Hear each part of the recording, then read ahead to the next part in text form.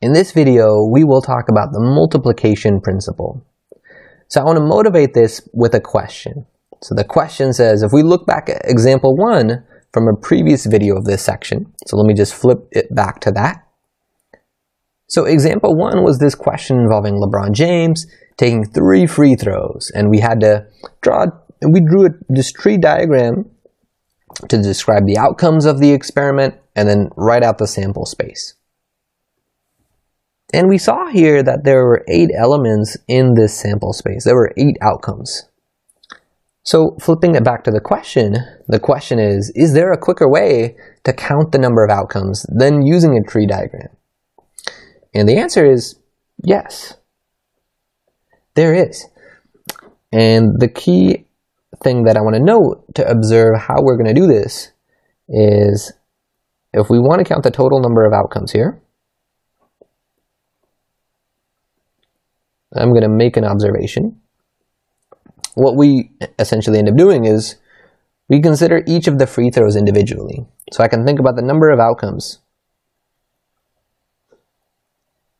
First, in free throw 1. In free throw 1, how many outcomes are there for free throw 1? Well, there are 2 outcomes for free throw 1. Either he makes it or he misses it. And then we multiply that by the number of outcomes in free throw 2. And in free throw 2, again, there were 2 outcomes because either he makes it or he misses it. And then you multiply that again by the number of outcomes in free throw 3. So in free throw 3, again, there's 2 outcomes because he could make it or miss it. And 2 times 2 times 2. Well, that's 8.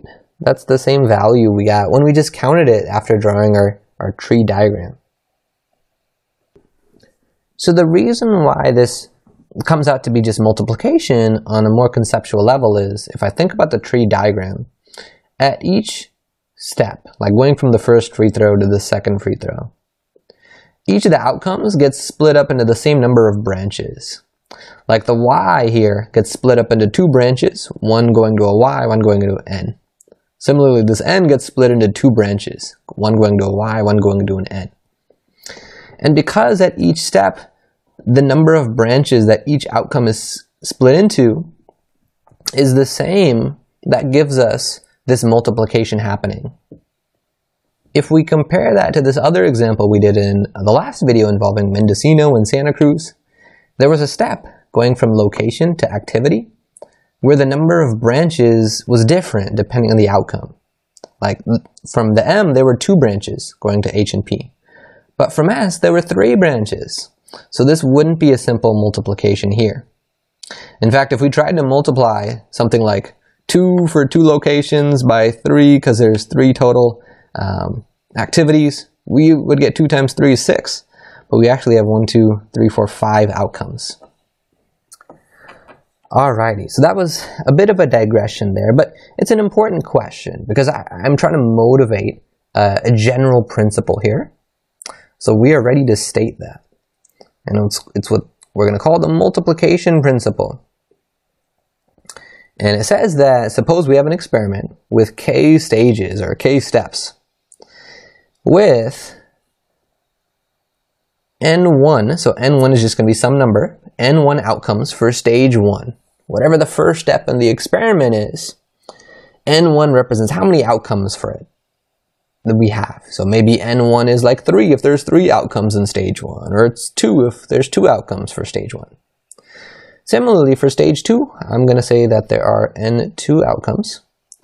For stage 3, I'm going to say that there are n3 outcomes. And one important thing that I'm going to add to this is, so when I say n2 outcomes for stage 2, I need there to be this many regardless of the previous stage. So I don't want the outcome that happens in stage 1 to dictate how many possible outcomes there are now going to be in stage 2. And then similarly in stage 3, I need this to be true regardless of now the 2 previous stages.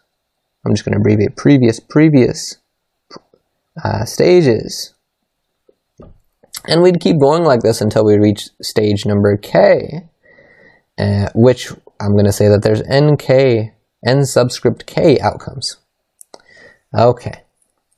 So then the overall experiment has, I'm going to count how many outcomes it has, and the way we do that is we just multiply these numbers.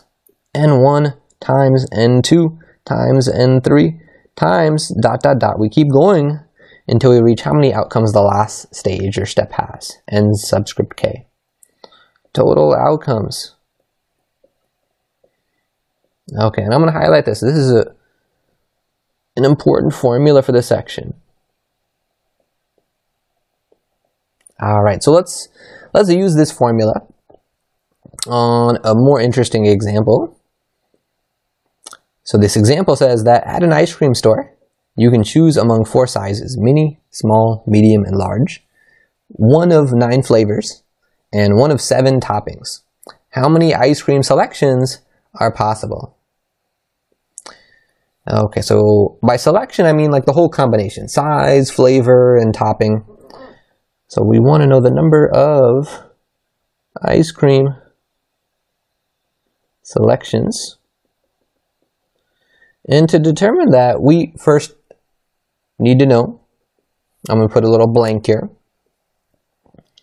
the number of, let's say we worry about sizes first, number of size choices. So how many choices are there? Well, there's 4 choices for the size. And then we have the next stage. At the next stage, we're going to pick a flavor. So now we need to count the number of possible flavor outcomes, the number of flavor choices. And there are 9 choices for flavors. And notice I'm starting the multiplication principle here. And then finally, for the last stage, I'm going to pick a topping. And in the topping, I need to count the number of topping outcomes, or the number of topping choices. And the question says that there are 7 possibilities for the topping. So 7 choices for the topping. And notice that if I think about these sequentially, regardless of what we pick for the size, we are going to have 9 choices for flavor. And regardless of what we pick for the size and for the flavor, we're still going to have 7 choices for the topping. And that's the condition that we needed for the multiplication principle. So multiplying these numbers, 4 times 9 times 7, we get 252. In total, there are 252 selections. And that's our answer.